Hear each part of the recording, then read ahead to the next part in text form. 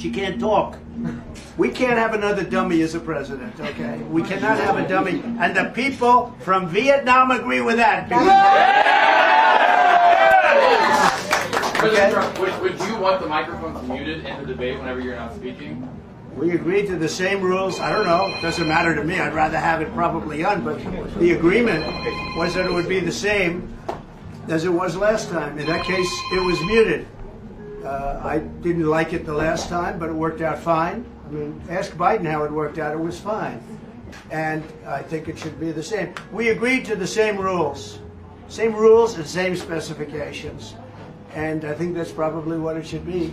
But they're trying to change it. The truth is they're trying to get out of it because she doesn't want to debate. She's not a good debater. She's not a smart person. She doesn't want to debate.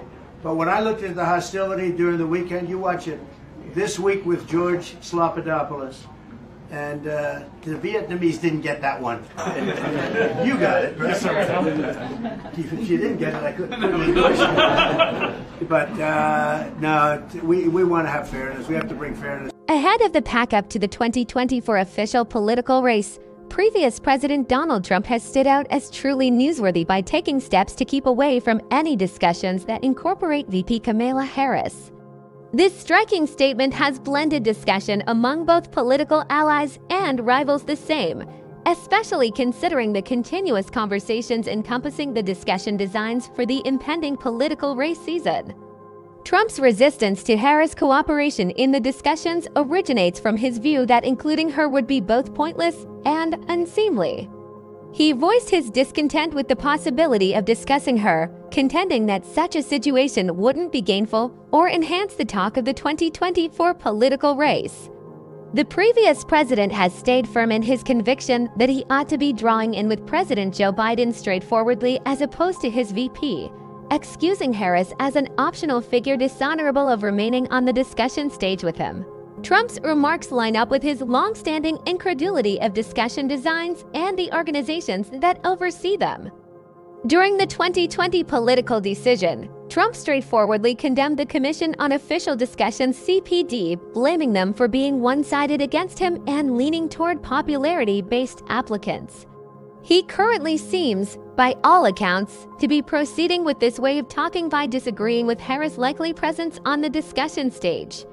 This move can be deciphered as a feature of Trump's more extensive technique to subvert conventional political conventions and challenge the designs of official discussions as they have been directed previously. Adding fuel to the discussion is the vocal help Trump got from Robert F. Kennedy Jr., who is likewise running for president. Kennedy, who is challenging as a vote-based competitor, came to best scarred and repeated comparative feelings in regards to journalistic spin and the job of the press informing public discernment. Kennedy condemned the media's treatment of both Trump and Harris, blaming them for uncalled-for depictions and manipulative detailing. This common doubt of the media has cultivated a feeling of divided complaint among Trump and Kennedy, regardless of their contrasting political affiliations. Kennedy's support of Trump's position is prominent in light of multiple factors. In the first place, it highlights the developing worries about journalistic spin and the impact of the press in constituent legislative issues.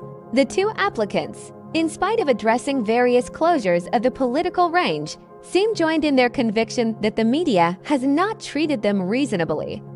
Kennedy's comments likewise signal a more extensive disappointment with the norm in the American political scene, with the two up-and-comers situating themselves as challengers to a situation they consider to be manipulated or one-sided. Moreover, Kennedy's study of the media mirrors his continuous battle to build up some decent momentum in a world of politics that has been trying for non-foundation competitors. Notwithstanding his family's profound connections to the leftist faction, Kennedy has generally run as an untouchable up-and-comer, as often as possible conflicting with party administration over issues going from coronavirus approaches to natural worries. His arrangement with Trump on media issues might be viewed as a work to support his own untouchable certifications and appeal to irritated electors across the political range. This common position among Trump and Kennedy additionally brings up issues about the job of discussions in present-day decisions. Discussions have for quite some time been a foundation of the American popularity-based process, offering competitors a stage to face each other on strategy and initiative straightforwardly. In any case, as Trump's serious intention to blacklist the discussions and Kennedy's analysis of media inclusion illustrate, the conventional designs of these discussions are progressively going under examination. There is developing disappointment among specific competitors and their allies, who view these discussions as being impacted by inclination and the interests of the political world class. All in all, Trump's serious intention to pull out from any discussion including Kamala Harris, alongside RFK Jr's support, features further worries about the decency and utility of customary official discussions.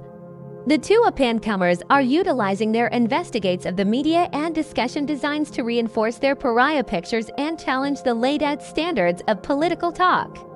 As the 2024 political decision draws near, this issue will probably keep on being a flashpoint in the more extensive conversation about how the electing system ought to develop to mirror a changing political scene.